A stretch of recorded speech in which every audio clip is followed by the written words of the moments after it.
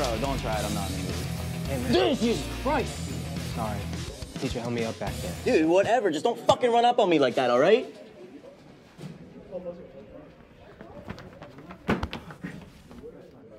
You good? Yeah, like, Yo, the hell you doing? this guy's acting crazy. Bro, just shut up. Nazir, let's go! You good? Yeah. Yeah, just let me know, okay? Hey, Who the hell was that? you don't remember him? That's my friend. Yo, Sam! Yo! This really eccentric protagonist named Drake is very brazen and very rude to his friend. Sort of bullyish, which makes him a little bit unlikable as a character. He's selling joints on school property. This whole piece has a lot of caricatures in it. You have the overbearing teacher, you have the student archetypes, the nerd, the bully, the jock, they're all present. And you have Nasir, who's clearly trying to be cool, but is hanging with the wrong crowd. And they're peer pressuring him into all sorts of activities he doesn't seem like he really wants to be a part of. Unexpected moment. Obviously, the zombie outside the door was very unexpected. They have no phones. They're stuck in this bathroom. Now they don't know what they're going to do. Suddenly, you have Drake, who's not as brave as he once was when it really counts. He kind of crumbles that whole facade.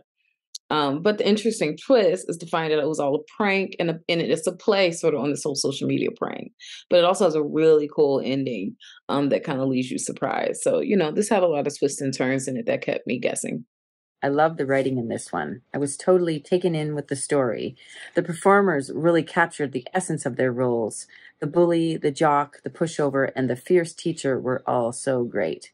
Wow, fabulous tension in this one, and a big surprise. Perfect location, sound effects, makeup, and wardrobe. Very professional job.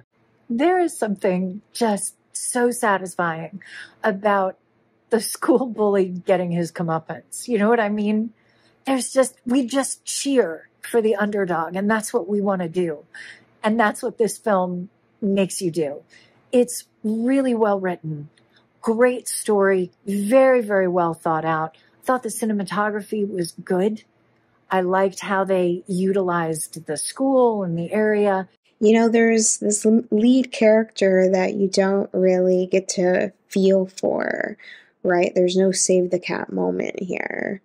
He's lewd, he's crude, he's not really, he wants everybody out of his way. You have this really long one shot of him interacting with people in the hallway, and he's even acting like an ass to his best friend.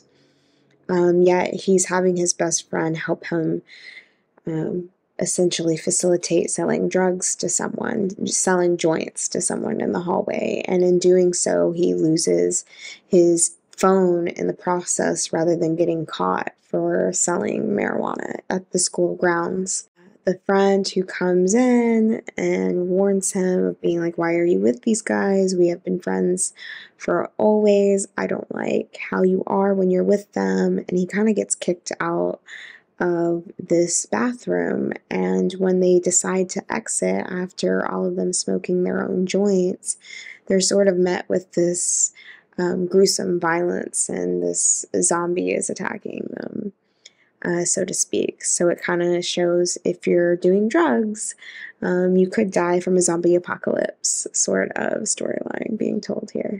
Dissecting a lot of the anatomy that comes with delinquent nature, a lot of issues that kind of sprout when it comes to the issue of bullying. And I feel like we saw that the most with our main bully and what I like to say, Nazir, our aspiring delinquent. With our main bully, he's bleeding this aura of insecurity. I think the actor does a phenomenal job of portraying just how fast he shifts to anger whenever he feels that his image is being threatened. Our aspiring delinquent, it was also very interesting watching him kind of towing the line where he's at a crossroads between two friends, that main bully and his other friend, where he has two paths he can go down.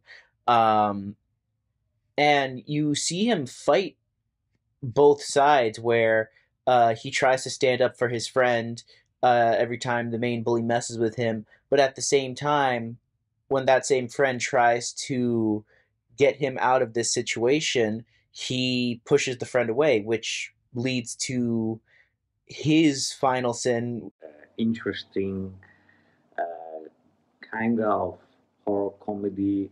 I really like the fact that everything started as a normal classical teenage films, high school, some problems and friendships, and the one of the main characters that becomes friend with the one of the school's bully, and so his other friend is just gets angry over that, and then boom, at some point there are zombies.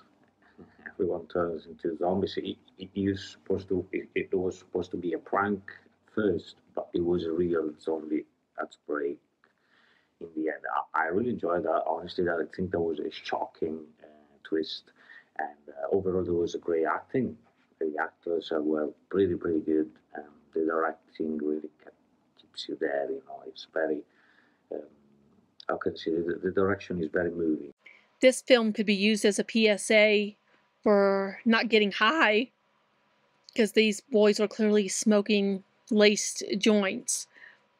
That and the fact that it was a prank made it even funnier, because it makes it almost seem like these kids gave them the laced joints or something. It was really amusing. It wasn't expected at all that this is how it was going to work. It was a very fun film to watch, because you just thought it was going to be a dopey film about kids getting high, like there's so many out there. And only for it to have a zombie twist was very unexpected, which made it more of a comedy than a typical dopey film. It's one of those things that it worked really well. Great actors. It was one of those things where it was a humorous storyline. And at first you thought it was going to be predictable, and it really wasn't, which made it so much better and so worth watching.